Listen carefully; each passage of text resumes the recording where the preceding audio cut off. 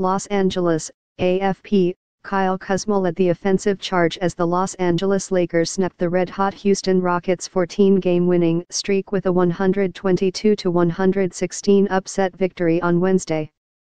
Kuzma scored a NBA career-high 38 points as the Lakers dominated the Rockets early, then held on through a mid-game Houston rally to claim the win and end their own 3-game losing skid. "I scored 30 in the Summer League," Kuzma said. "This is a better team but the same mentality. I've got the same mentality every time I step on the court, play my hardest and just be locked in." The loss spoiled a 51-point scoring performance by Rockets star James Harden, who also added 9 assists. The Rockets dropped to 25-5 on the season and also lost for the first time with guard Chris Paul in their lineup. Paul departed early in the fourth quarter with a sore left leg and did not return after scoring 8 points in 25 minutes. The Lakers improved to 11-18 on the season with Kuzma scoring 24 of his 38 points in the first half on 9 of 9 shooting. Los Angeles shot 47.1% overall and, after entering the game dead last in the NBA in three-point percentage, nailed 15 of 35 attempts from beyond the arc to keep the Rockets in check.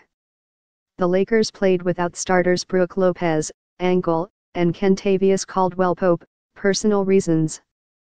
Kuzma got plenty of offensive help as a half-dozen Lakers finished in double-digit scoring, including reserve forward Corey Brewer, who had a season-high 21 points. Brewer was shipped by the Rockets to Los Angeles at the trading deadline last February.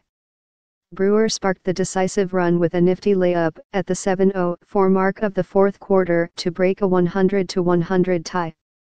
The Lakers stretched that lead to 10 points before the Rockets could muster a reply that fell short. Rookie guard Lonzo Ball added 16 points and 9 rebounds while Larry Nance and Brandon Ingram scored 13 apiece for the Lakers. Elsewhere, LaMarcus Aldridge had 22 points and 8 rebounds, and Pau Gasol collected 20 points, 17 rebounds and 5 assists as the San Antonio Spurs defeated the Portland Trail Blazers 93-91 at Moda Center. The Spurs shot 51.3% from the field and outrebounded Portland 53-38 en route to their 11th win in 14 outings. Damian Lillard scored 17 points for the Trail Blazers, who lost for the 5th straight time at home. The Blazers had a chance to win in the final moments, but C.J. McCollum's three-point attempt bounced off the rim as time expired. Aldridge and Gasol each scored 16 points as San Antonio, shooting 58.1% from the field, raced to a 54-46 halftime lead. In Denver, Jimmy Butler scored 25 points, including 11 in the final 4:41, and the Minnesota Timberwolves rallied to beat Denver 112-104.